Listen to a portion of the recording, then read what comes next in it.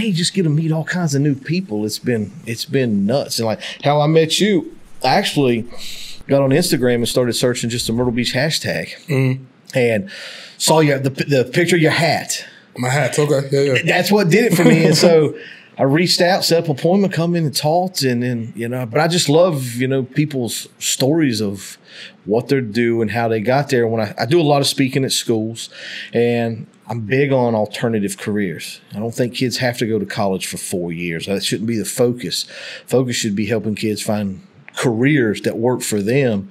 And I think kind of barbering, not only is the culture cool, but I think that's something else that could assist kids that were not going to go to college, right? It's something that, how did you get started in cutting hair? I started cutting hair when I was 12. My barber died, and I have trust issues when it comes to cutting all 3 strands of hair on top of my head. So I bought a pair of clippers with the money my mom sent me to the grocery store with, and she wore my hinds hell out, but it launched a career.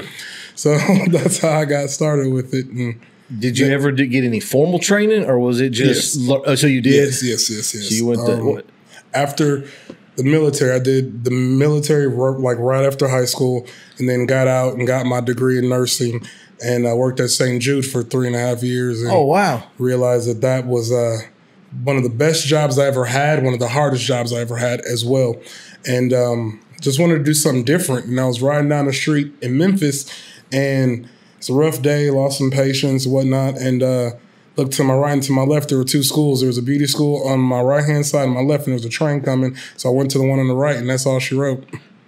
Isn't that crazy how the forks in the road of life? Yep. Well, there's a train coming, so I'm going to go to this one. And that's – wow. So the St. Jude's, it's got to be tough, man, with like terminally ill kids working with them. Yes. So you went to school to be a nurse. Yes. Did that, and what? So is it just you didn't enjoy it, or was it the emotional part? Why? Because you have to have a sense of disconnect. Like you can't personalize everything, and you have to take that home. And I lack that ability, which is probably one of my best things because, like, I take home everything. Yeah, I pray over everybody all the time, and I can't separate that. When you watch an 8-month-old pass away, how can you move on to the next person? It's something. it's extremely selfless, and like my mother has worked in. She's a nurse as well and has worked in nursing homes and stuff her whole life. I couldn't stand it. Like she used to make my brother and I call the people in a nursing home at Christmas and I act like we were their kids. Mm-hmm. Like she would be like, you're going to call Miss Betty and you're Bobby and Robert or, whatever the names are, and you're her kids. Did we get on there and we talk to these people that had dementia or what? They had no idea. It made their day. I could not stand it. But that's the kind of person it takes, I believe, to be in that field. And, where I deal with police and fire and stuff every day, same thing. They got to be able to shut it off and not let it come home. So I could definitely see where if you didn't have that ability, if it's just not innate in you, you couldn't do it. I personalize everything. Anybody, like, I'm a bleeding heart. So any kind of story I hear is just like, I'm taking that home. I might not sleep over it. You know what I mean? Yeah. And you have enough nights of that losing sleep. You're just like, there's got to be something else better out there for me. So after getting my beauty license and everything, I still continue to work with the kids. I'd volunteer there. I'd make wigs for some of the girls. We ended up hosting a prom there for them and stuff. So I didn't discontinue my affiliation with them. I just had to transfer how I affiliated with them. Right. Because that suits you better, right? Yep. I mean, wow, that's crazy. That's just what I love about doing this, man, is I just feel you've been cutting hair since 12 years old. And so how old were you when you went to beauty school? I was 21. Okay. 2006. Yeah, I was 21. So you go through that, and you were where, Milwaukee? Started off in Milwaukee. And then Memphis. And then went down to Memphis, okay. Yes. And so I watching your Instagram, and I was telling somebody today, I'm like, man, you need a fade hooked up. This is your guy. Like, I mean, it's weird to me. Like, even with tattoos, I tell people, like, I'm covered in tattoos, my torso, and they'll ask for advice. And I'm like, number one, you need to find an artist. And I don't trust people that I can walk in and sit down with. Right. So when I found you and it's like appointments only, I'm like, this is my guy right here. If he's busy enough that it's appointments only, man, that's what I'm looking for. You and I had talked a little bit last week, and you'd mentioned, I'd asked about kind of the barbershop culture and the tattoo culture and how you could travel and do guest spots in tattooing. And you were filling me in on how you can do that too with Barber and how you traveled around. Like, it looks amazing to me if I was a 21-year-old guy with, no kids or any, don't have to be an adult yet, right? Just go travel the country. So with that, after finishing up beauty school, I got a few assistantships with the Paul Mitchell Company, and that took me across the country and got to tour underneath a bunch of great folks, Kelly Cardenas, Robert Cromean's salon, basically because it was just me and my dog. I'm a walking country song. Everything is going to involve my dog. So, but just toured the country, had no real bills yet or anything, and I'm a nomad by nature, so I'll pack up and go. You want me to be in Texas tomorrow? I got you. Yeah. But just make it make sense for me, though. Yeah, well, and for me, like this, I want to do this all over the country. Like, I want to take this. I want to go meet new people. And for me, starting over is easy. I've started over my whole life. Leaving the comfort of being 43 or whatever, that's scary. But the starting over doesn't bother me at all. And that's one thing I talk to kids about. I'm like, if I had to do over, that's the one thing I would change. I would have traveled. In my 20s, I would have traveled around. You don't know how life would have changed out, turned out or changed.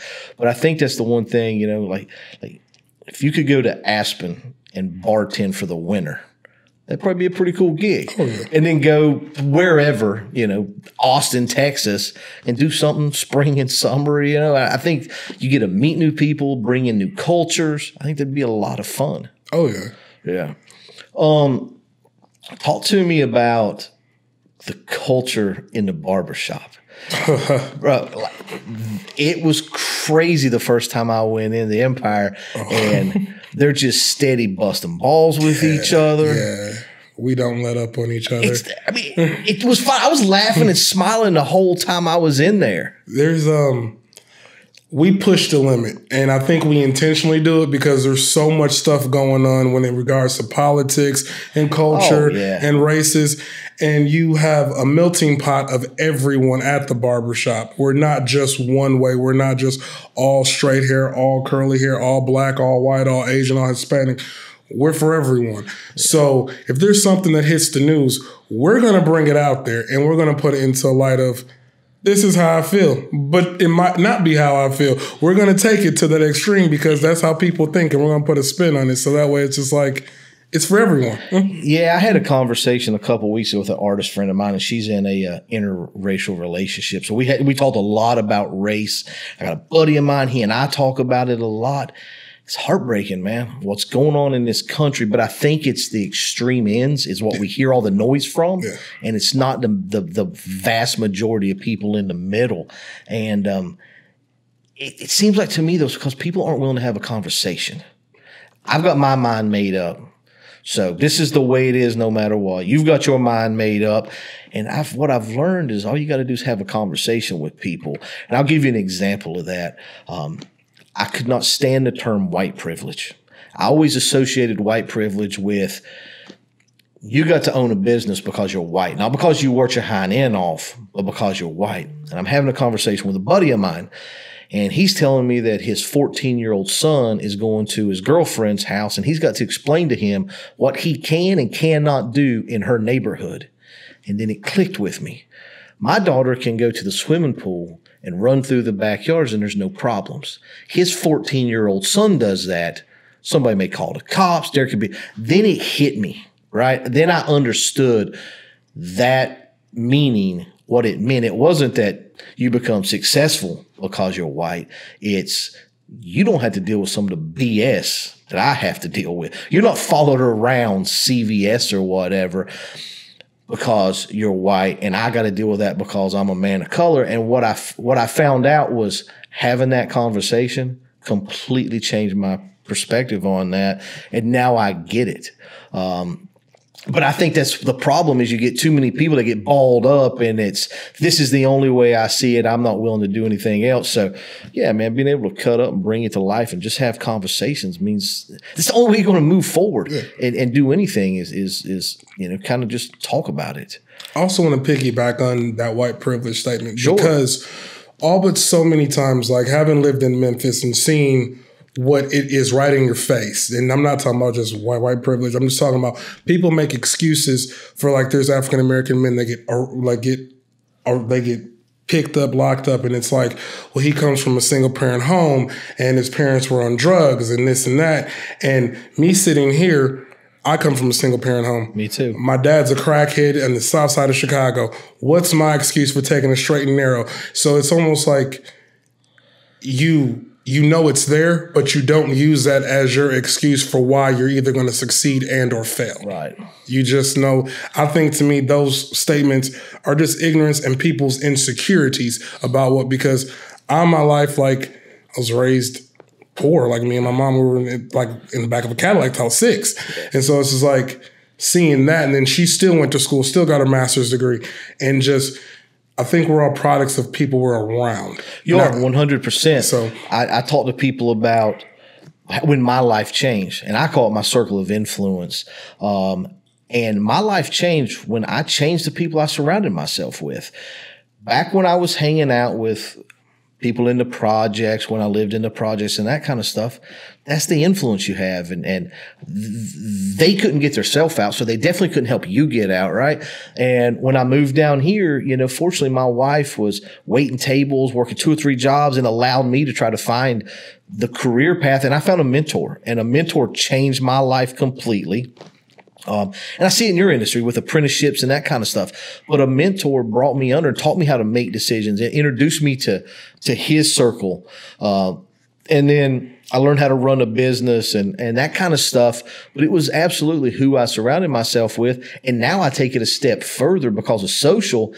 And I think it's also what you surround yourself with. That's the key, yeah. So like I'd go to the gym of a morning, I'd put headphones on, be on the treadmill, and I'm listening to motivational stuff. That's how I'm going to start my day off. Or I could read a bunch of hate and a bunch of garbage and a bunch of complaining and start your day off like that. And I'm a firm believer that if you consume hate online, you're going to be hateful and you're going to have hate in your heart. Mm-hmm. And if you consume positive stuff and surround yourself with positive people, you're going to be positive, or more positive at least, than if you didn't. And it's simple. I'm not saying it's easy, but it's simple.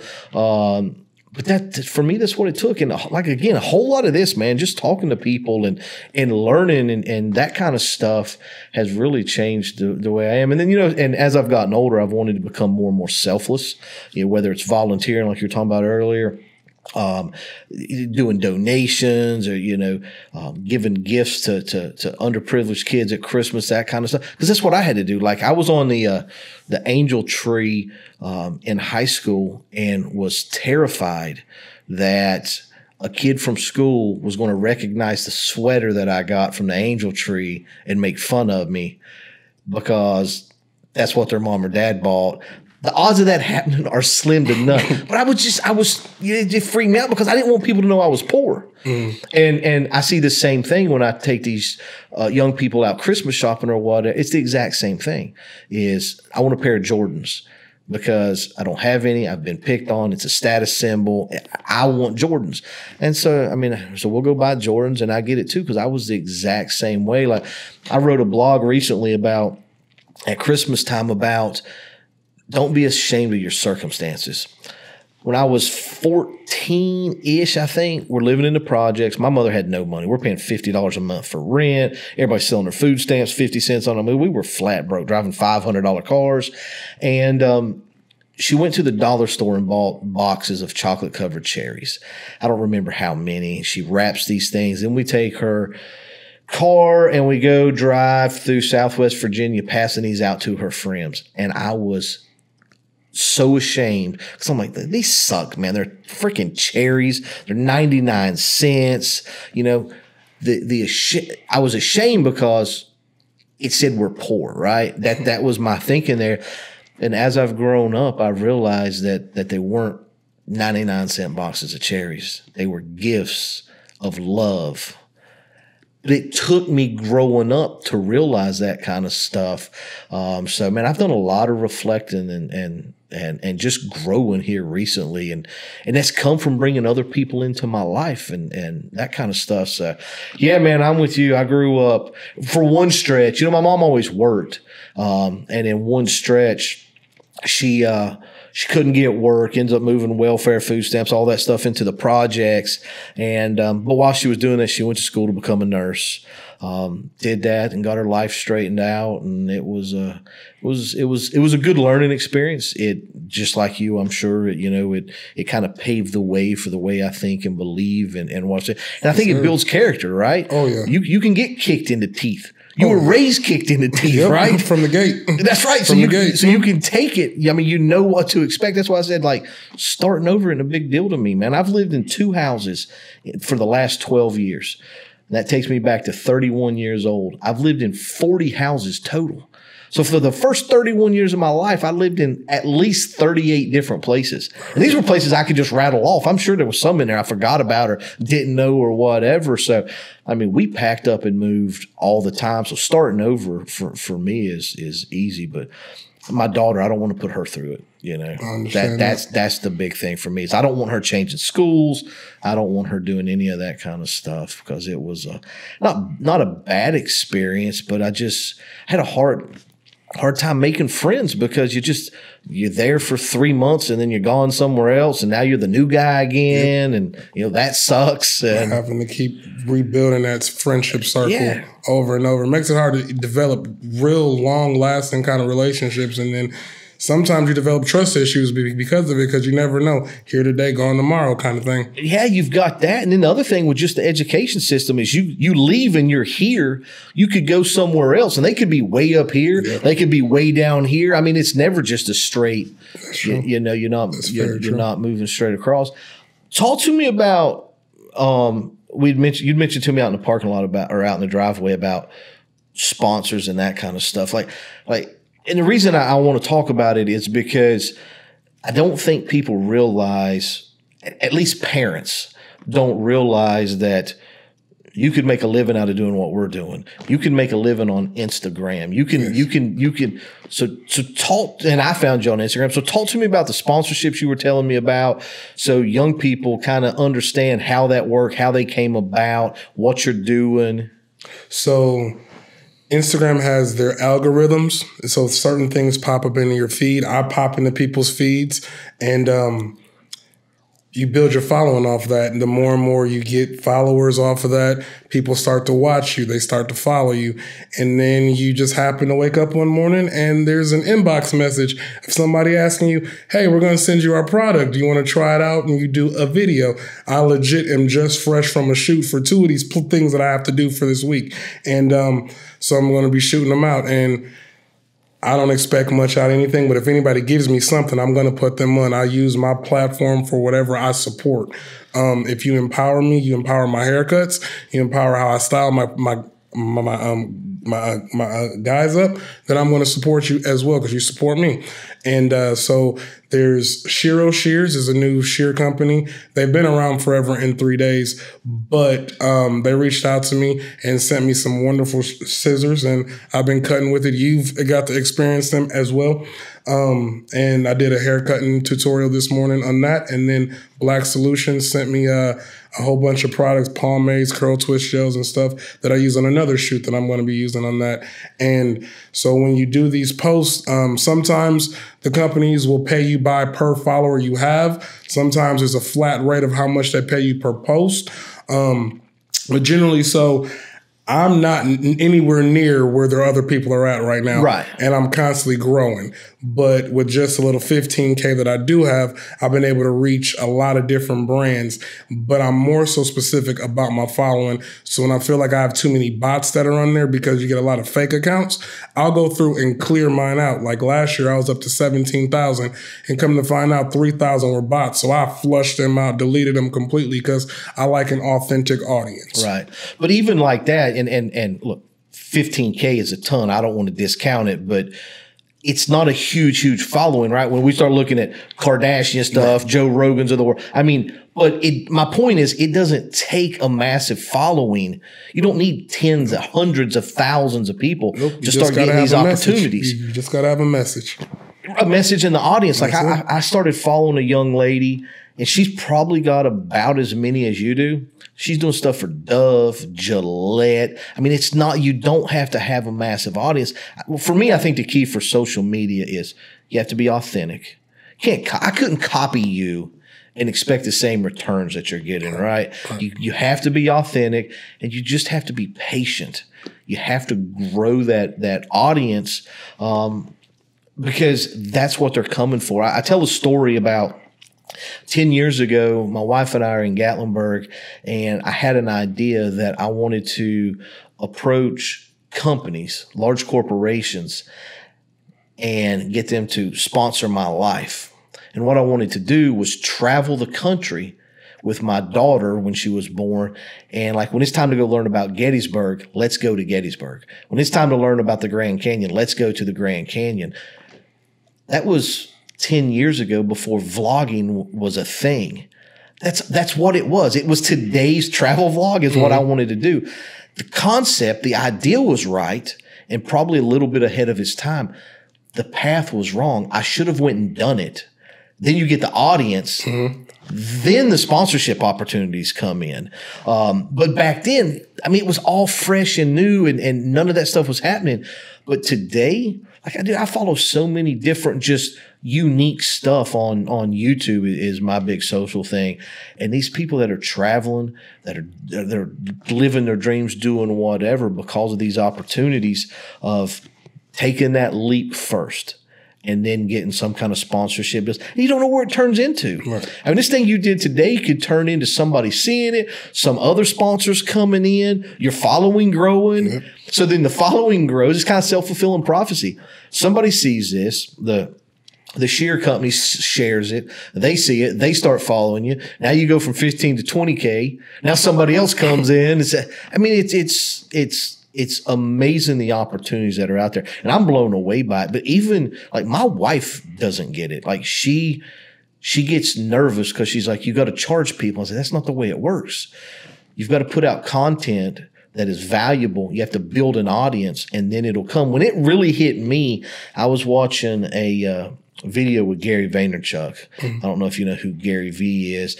And he was talking about L'Oreal, the makeup people, spending like $750 million a year on print advertising, and they were losing the market share for, I don't know, I'm going to say 16 to 26-year-olds. I don't know. I'm paraphrasing. So I immediately stopped the video, opened up another tab, go to YouTube, type in makeup tutorial, and there's this beautiful young lady that's doing makeup, and she's got 3 million subscribers. And then it hit me, and her videos have, I don't know, 10 million views. And it hit me right then that L'Oreal could pay this girl $500,000 a year. It's more money than she ever thought she was going to make, and reach the audience that they're losing.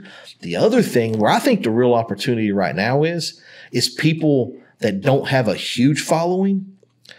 So you get somebody that comes in and locks you down under a contract. They help you grow from 15 to 150. But they're still paying you $15K money, right? But they've got you under contract. But I can also appreciate the people that jump in earlier and it's like, hey man, we're going to give you a shot. So and that's the whole goal for, all this stuff. But it's crazy the amount of work it takes. Even this, man, like I love talking to people, but then however long this goes, the edit takes as long because you got to watch through it. Then you got to upload it. You got to put it out on every piece of social to try to get some following. And I know the process, and I get so frustrated because it's not growing as fast as I want it to. We finally hit today on YouTube 100 subscribers. Like that milestone was huge for me, but it's absolutely nothing, right? I mean, it's nothing whatsoever, but we're going to do some targeted advertising and that kind of stuff to try to grow that business. Going to a huge trade show in a couple weeks to try to grow that business. We'll go to VidCon in July, but I really enjoy it and just want to go meet new people, man. That's why I asked you to come be part of this. So the sponsorship deals you've got, since I went off on that tangent, are they did they just send you product to use? Yes. So that's it now. So the Black Solutions just sent me product. Shiro Shears, we are in talks of doing training and revamping their educational curriculum right now. They the scissor market kind of got flooded. There's other competitors out there. I've worked with some other competitors, but somehow they got lost in translation with the buildup of the educational platform, and they're trying to relaunch that. So it's flying by the seat of my pants. But again, you don't know where this ends up, I have right? no clue, man. I mean, it could be. And I love the journey. Yeah, I love it. Yeah, well, and you have to. And you have to love the journey and the process. And but again, it's being patient, right? You start. Which missed me at birth too, by the way, because I'm not a patient person. It's hard. By no means. Nobody wants to be patient. They want it. And I'm not even talking like instant gratification. We just want to go and I mean, especially people that have any entrepreneurial stuff in them at all. I want to create, I want to grow. It's not fat. You're never satisfied with where it is, right? It's just I want to grow, and not. And for me, it's not even monetarily. I just want to build stuff. Oh, yeah. Like I can't wait till 5 years down the road and we've got 1,000 podcasts put up and whatever the subscribers are. I don't know where that ends up, but I can't wait to get to that point. And I've caught myself trying to bypass it, but you can't bypass it. You can't skip steps in the process. Oh yeah. I think for me too was like that Mother Cutter came about last year. I've had the name forever as a second page. I went under Randyn Anderson Hair for the longest. That got me nowhere. I switched to That Mother Cutter, and it was like... It's a great name. Thank you. It's a fantastic name. Thank you. And then it was like, I did a switch to that, and my following, it was like, who? What? And I was surprised nobody else took the name for a long time. I'm like, you would figure they got everything underneath the sun, so that should have been taken, but I was blessed enough to have it. And I'm like, I switched over to that. Didn't change my account or nothing, just swapped the names, and my following... I think that night that I did it, I gained 2,000 followers. Overnight? Yeah. Oh my gosh! Well, you were telling me too that you were sharing some of the stuff with your friends, and they're ending up with more subs than you are, or more followers. Mm-hmm. Yeah. Like I'll put somebody on my Facebook or on my IG page, and they'll get more followings than I will off. And I'm like, I use my platform from everyone. Yeah. Like if it helps you, it helps you. Yeah. I'm just. Especially for my clients, because I'm always about it. Like I have two of my clients have now linked up. One's an upcoming artist. The other one is my videographer. And he did my videos today. Well, they linked up together down in Surfside and shot his music video. Like that's the stuff I love to see. Yeah. Well, it's like I had a videographer I hired to video me at a couple schools doing a speech. And he comes from Columbia 2 days in a row, drives back and forth each day. But when I decided I wanted to start a podcast, I had no idea about cameras, microphones, I had no idea. So I met him at that point for 2 days. We spent a few hours together. I sent him an email. I'm like, hey, man, I'm trying to do this. Can you help me out? 30 minutes later, he sends me a note like, here's the shopping cart. This is everything you need. Go get started. Complete stranger. But I just asked for help. And that's one thing that I've gotten better at over time is asking people for help, asking you to come do this. Because, really, your following's way bigger than mine. I've got way more upside potential of this conversation than you do. But what I've reached out to people, I'm like, look, there's nothing in it for you. Here's what I'm trying to do. I'm trying to bring resources to young people that if somebody wants to become a barber, that here's a video you can watch. And so they kind of got to be on board with that mission until we grow. And then now there's some value, at least reciprocal value for that. So with that, if a young person wanted to become a barber, I know there's apprenticeships. What's the steps? Is it beauty school? Is there different ways to do this? There's so many paths to get into the industry. Apprenticeships down in the state of South Carolina, there aren't many of the barbering schools, so going through an apprentice, like I have my instructor's license, so I can take under 2 people underneath my license and train them for a year, and then they become licensed. I went to formal school. I went to beauty school first, and I went to barbering school second. So you can take those routes. Just really depends on what you want. At the end of the day, all things lead to state boards, so you're going to have to be taught the way to do state boards. And I also say this right here. If you're looking to make money in barbering right away, don't do it because you're going to be broke. Yeah. You're going to be broke. But it goes back to the process, right? Oh, yeah. I'm sure you can make plenty of money barbering. Oh, yes, you can. I'm just like tattooing and everything else. Because, again, it's an art. I'm sure you can make plenty of money in it. If you get into something because of money, it's too easy to quit because the money takes too long to get there. If you do it because you love the culture, you love cutting hair, you love doing whatever it is, then you stick around because the money's not as important. That's the way I look at everything is if you get into anything, if you make a decision based on, I'm going to go be an X because I can make more money, it's just too hard, man. I mean, the money takes forever to get there. Even this, I mean, it's a lot of work. I'm up to midnight every night editing videos and trying to find new people to keep the funnel full. It's a lot of work for zero money coming in, but I'm not doing it for money. I'm doing it to try to find one kid that wants to be a barber that I can send a video to and they can listen to you talk about. That's the why. So if that never changes, then it's not about money. It's about finding new people and new stories. With the apprenticeships, I'm thinking about and I don't know how expensive barber school is or beauty school, but I mean, if a kid grew up poor like we did, I mean, you could start off with an apprenticeship. I was watching a video last night of Gary Vaynerchuk. He says you got three things. You've either got money, talent, or time. If you don't have money or talent, then you got all the time. You can go sweep the shop. You can do whatever and just learn that way. So you have to find that person that speaks to you. Somebody has to ignite that flame, or you already have to have that flame, but somebody has to charge that up. Whether it be myself, or you come down, we got 9 freaking barbers on hand all times. You might like something that Spider does or something that Ant does better than I do, and that might be your main interest. Ask them, hey, you mind if I stand here and actually kind of watch this haircut?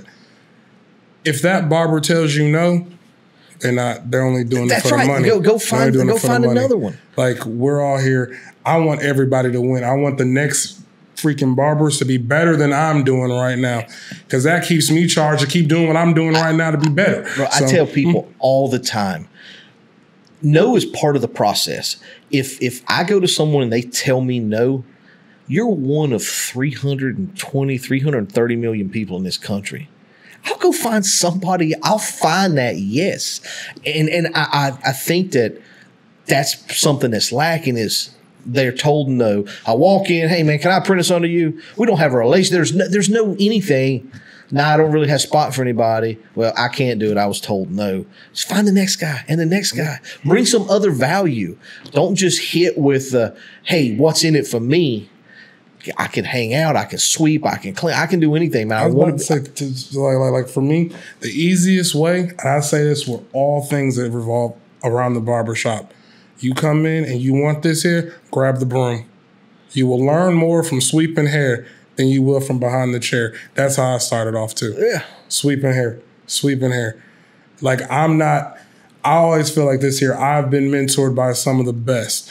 And like, it came from me just voluntarily humbling myself down. Yes, I was licensed, the whole shebang, but I'm going to grab that broom because if I want to learn from this guy, let me at least sweep his hair to make his life that much easier. And it's part of paying dues, right? Yes, I mean, yes, so how important were the people that mentored you? Oh God, Robert, Eric, Lou back in Nashville. Had it not been for them coming in my life, I don't think I'd be in this chair being able to talk to you right now. I can promise you, if it wasn't for my mentor, we wouldn't be in this chair talking together right now. Like, I mean, I still don't know what my mentor saw in me. I still tell me, I was like, I don't know. I'm glad whatever it was he saw. And it was just, I think it was really hard work. I was willing to put in the time, put in the work. I was honest. He could count on me. And that's where it was. And then he took me under his wing and taught me how to run a business, make decisions, that kind of stuff. But a mentor, man, I mean, especially for young people that were poor, that aren't going to go to school, my path to success for them is to find a mentor in something you love, something that you're willing to sacrifice to get there. And that sacrifice may be internships. It may be working for free. It may be sweeping hair. It may be whatever. You're 19, man. You got a lifetime in front of you. So suck it up for a few months and sweep hair, or, you know, whatever it is. But let that mentor know that this is what you want. You're willing to do whatever it takes to get there. I think people see that, they appreciate it, and they recognize it, and they're like, I'm willing to give this kid a shot. Yeah. I was talking at a school recently, and a young lady raised her hand and said, I'm probably not going to school, and everybody asks for a minimum 2-year degree. What should I do? I was like, you have to sell yourself. You have to be on top of things. You have to follow up. You have to let this person know that you're the better decision than the person with the 2-year degree. And again, that could be offering to work for free. It could be, I'm willing to do it for free, so you know you're making a good investment. It could be anything like that, but just make that sacrifice. It's such a small part of the whole either life or that process. It's such a small part and will pay dividends forever. Oh, yeah. And they'll appreciate it. And now it could elevate you in the next step because they appreciate it, and now they're willing to be a mentor. I love trying to help other people. You know, I talk about it a lot on here because I'm always talking to new people. But when I started finding a little bit of success and become a partner in the company that I was with, I wanted to kind of give back and help others. So I reached out to a friend of mine offering to mentor their daughter because she was into makeup, big glamorous makeup. And someone had said something to her because I saw on her mother's Facebook, Mama, am I hideous or whatever? So I reached out and said, hey, I want to help your daughter. I won't give her any money, but if she wants, you know, I'll help with the social media strategy. You're into makeup. That's what Instagram's for. And that whole deal falls apart. I go to Sauk City High School. I'm telling the story, and a young girl comes up afterwards. She's like, Ms. Johnson, I want to be a makeup artist as well. Can you help me? I'm like, look, here's what I'm doing. I'm going to go get a massage after this. It's a full-blown salon. They do makeup and hair. They got stylists. I'll ask if you could intern or shadow. And I go through that process. It takes a little bit of time, but we get it worked out. And she sends me a Christmas card. It says something to the effect of, thank you for sharing. You'll never know the effect you had on my life. And I'm like, all I did was ask one person one question. I was telling that story the other night, and a young man's like, yeah, but what you did was you planted a seed. That's it. You planted the seed. Now the seed's growing. And when I started thinking about it like that, then it started making sense. And he's like, and again, same kind of thing we're talking about. He's like, we just got to keep planting those seeds. You know, you plant the seeds of positivity. You plant the seeds of love. You don't water those seeds of hate and that kind of stuff. And when he broke it down for me like that, I was like, that makes so much sense to me now. Is it wasn't doing the minimum. It was planting a seed. Which again comes from just talking to people. But that kind of stuff, man, when I get that kind of stuff, I don't feel like I deserve it, you know. But it's been a lot of fun. So I'm always trying to help and encourage young people to go chase your dreams, man. Whatever that is, find somebody to help you get there. There's people that'll help. And just like you said, if you run into somebody and they said they're not willing to help, that's the wrong person. You don't want their help anyways. Yep. Go keep digging and keep scrounging. You find that right person, and it'll turn into a lifelong relationship. I like to well, one of the biggest things I like to do too right now is kids. Like, we got to keep encouraging our youth. So, like, if I find out that a gentleman might have like a 2.3, okay, I'll ask him to say, what will it take for you to get that up to a 3.0? Not asking for I'm not asking for a 4.0. This is a real life story that happened. My guy had a 2.38 thing. And I told him, I said, you bring me at least a 3.25, I will cut your hair for free. The man slapped me in the face with a 4.0. One free haircut. That's that seed, right? You just got to put something out there for him. If it changes, man, like, plus kids are impressionable. You never know. The kid that you might be raising, the kid you walk down the street, might be your next president. Yeah. Yeah. And what you gave was time, right? I mean, whatever, an hour, 40, whatever it took, you gave time. I also tell a story about during the hurricane, school puts out a note saying that they're trying to make 1,000 bag lunches because so many kids only get to eat lunch or eat any day. Their food comes from school. There's no food in the home. And my wife and I talk about it. We're like, well, let's go load up a trailer full of stuff. So we go to the bank, get some cash out, go to Sam's. We load up 1,600 juice boxes and like 500 bags of chips and 500 bags of cookies and bread. I mean, just gobs and gobs of stuff. We go down and we're unloading the trailer, and the principal's thanking us. And again, I told her, I was like, we did the minimum. The people that really deserve any credit are the people that are in there making 1,500 sandwiches, that are going to deliver 1,500 bag lunches. Time is so much more precious than, now you could have told the same young man that you raise it up, I'll give you $20. It's come and gone. Like you said, now you've left an impression on this person. Yeah, it's amazing. And now he comes in every haircut. I get to see his grades. Yeah. Like we just went from a 68% to now my boy's got a 92%. Right. So it's every aspect of his life I want to be involved in as long as he lets me. Right. But even with that, it's now he's doing this. It's not for him anymore. He can't let you down. Right. Like that's with my mentor. Whenever we were in business, that's my biggest fear is letting that man down. I do not want to disappoint him through my decisions, whatever it is. Even we sold our business, so technically, I guess we're not business partners anymore. But I still, even moving forward, I do not want to disappoint him because of the impact he had on my life. And it could be as simple as encouraging somebody to get better grades. It could. Yeah, I love it, man. I love when people. I went and did a career day in Conway, and I'm going around the room. I was like, "What do you want to be? What do you want to be? What do you want to be?" And I'm talking to people, and they're like, one person said they wanted to be a chef, and I'm like, if I was your age and I wanted to be a chef, what I would do is I would get on YouTube and learn how to cook, and I'd find a chef on YouTube that I loved, and I would recreate their recipes on film, like you said earlier. And I would create an online resume. I'd build my portfolio. I don't know. These kids were in middle school. You're 12 years old. Over the next 6 years, you could have an amazing thing. And I'd be sharing it. I'd be reaching out to the Gordon Ramsays and all this. I would put in that work. And I'm going around the room and I get to one young lady. It's like, and what do you want to do? She's like, I want to own a wolf sanctuary.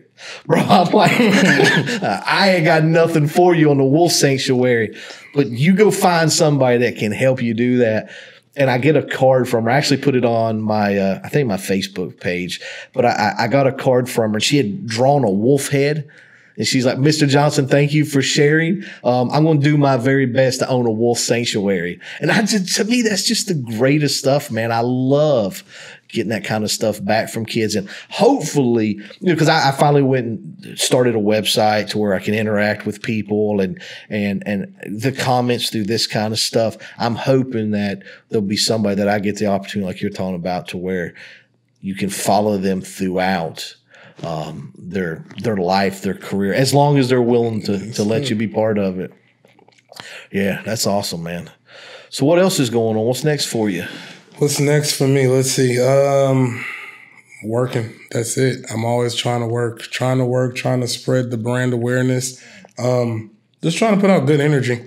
Yeah. Like this past weekend, had to go out. I got a bunch of college kids. Due to our location, right by Coastal, so I got a bunch of my frat guys.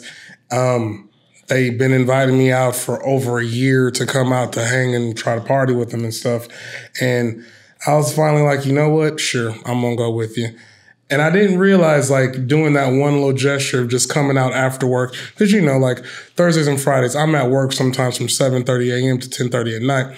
So I was like, okay, I'm going to do this. I'm going to put myself on a little time frame. I'm going to leave at 11 o'clock. I didn't leave out there till 3 o'clock in the morning. But it was because of that is now I'm walking into work this week with a complete book because I went out of my way to just drink with these guys. Yeah. Which is not a big issue to me. I'm like, I love hanging out with people. I love meeting new people. Well, I love what you said about putting out good energy. That's been I refuse to be negative. I'm not going to do it. I'm not going to bring it into my life. I'm just not going to do it. I'm not going to get involved with racist crap and political crap. I delete that. I don't want to see this anymore. I get rid of it. I can't believe that there's people that go out of their way to make memes and stuff like that about stuff they hate to post it on Instagram? Why would you put any energy and effort into something you can't stand just to start fighting on the internet? I don't get it, man. You know, having kids and stuff, any kind of attention, whether it be positive and or negative, they want attention. And like, I've always, like, I'm very based in my spirituality. So it's like the power of the tongue can either breathe life and or death. It's how we choose to use our mouths. I ain't gonna breathe life to that. I saw something on Instagram this weekend, and I come so close. I mean, I was typing, and I'm like, nah, I'm not even getting involved in this stuff because I'm trying to build a brand, and I don't need this to turn negative and get involved. Like, I posted on a YouTube channel the other day. I've been listening to motivational stuff. There's a channel called Your World Within, and the guy that runs his name's Eddie, and he's got an amazing voice, and he does speeches. He's a public speaker, very motivational, and I had commented on one of his videos. I love what you're doing. I listen to you all the time. You know, I'm trying to build my channel. I'd love to have you do the podcast one day. And then a comment pops up to my comment is, nothing personal. Keep your day job seriously. So you got two options here, or three, I guess. You don't have to respond. You can respond positively or you could respond negatively. And I'm thinking about it. I'm like, why is there somebody on a motivational page spread negativity? I mean, that doesn't make any sense to me. So I just respond with, I appreciate the feedback. Why don't you come and do an episode with me? I'll come to you. You've probably got a story that'll be encouraging for some young person. Of course, he never responds, but Eddie responds with, no problem, I'd love to do an episode with you. So that opened up an opportunity for me to go do an episode with somebody that's got almost 200,000 YouTube subscribers. But I refuse to go negative in that situation. It's too easy. There's no reason to. I mean, why do it? Why? I don't know, man. I don't get negative stuff. I found myself, I can post a haircut up. I'll get a bunch of likes, and then I'll get comments from people. I don't think that's what the internet doesn't train you for, is that you're supposed to be like, people think, I'm going to post it, I'm going to get nothing but love. Then you start to read the comments, and people start to show a lot of hate in it. And it's just like, their opinion. Everybody is entitled to have one, but I'm entitled to not react to how you respond to me. Right. Oh, my gosh, what was it? I was just talking to somebody the other day, but that was what it was, is it's about your reaction. It's how you react. It's not what, but how your reaction is to negativity. Whether it's choosing to ignore it, whether it's responding negatively, responding positively, it's your reaction. So that makes a ton of sense to me with how you react. But and it's unfortunate, you know. I mean, I'm sure you were raised the same way by your single mother, like I was. Is if you got nothing nice, they don't say anything at all. Right. It's too easy. Yeah, I mean, it's too easy. If you don't like something I post, if you don't like something I've said, just keep scrolling. Keep scrolling. Like, life is too short. But I've never understood that either with people that complain about music or what's on television. Don't watch it. Don't listen to it. It's not for you. Who cares? Just why? I don't get whatever. You don't like some kind of music, and you're going to write a letter or an email to the record company to complain about something that it's not for you anyways. Why? I mean, I don't know, man. It's bizarre to me because they got too much time on their hands. It's bizarre to me the world we live in right now with that kind of stuff. So your mother cut her brand. How long have you been building that thing? Since last October. Oh, really? So it's new. I mean, you got hats and yeah. Thanks to Liddy Brand. They are on Instagram. They run out of Coastal. A few of my clients, they started up their business. I support those that always support me. Yeah. We'll never stop that. That's because I think people feel like you build up these platforms and you lose that human connection. And a lot of people can vouch I'm probably the worst person to text back, but I always try to get back to everyone. Well, it's a challenge, you know, because I've been reaching out to a lot of people, and a lot of people, when you start looking at social media, followers, subscribers, light years ahead of where I am. And like, I mean, like I follow a guy on YouTube that does car reviews, Doug DeMuro. He's probably got 3 million subscribers. I'm shooting him notes and stuff like that. There's no response, but he's probably getting 500 emails a day. You know, you mention somebody on Twitter or whatever, they're probably getting 500. There's just not enough time in the day. But I thought a lot about exactly what you're talking about is you always want to respond, but at some point, at some level of success, you run out. Yep. You know, you just run out of time. And it's not deliberate. And it's not that you think you're better than people. It's just, it's math. There's just not enough time left. That's true. Yeah. Because if you have to reply to everything, there's only certain numbers in 24 hours a day that you can do. And if I had to reply to every message, I'd spend half my life looking down. And it's not physical. Well, it's not even possible. So you selling the hats and all that kind of stuff? Or I have another batch coming. The hats will be up for sale here coming soon. I'm actually probably not going to, I don't like really selling. Like, I feel like my brand is for everyone. Yeah. Come sit in my chair. Just like I give more than I ever get. I believe that everything comes full circle. It does. I don't. If anybody wants that, if anybody that sees this podcast and they say I want one of his hats, inbox me. I will send you one. I want one when they come out. And I will pay for it, but I'll rock it doing podcasts. Man, I definitely want to. I'll definitely get you one. They should be in, I think, 2 weeks, we said, for this next order. And it's local people from Coastal that's doing it, you said? Yes, sir, brother. Yeah. Yes, sir.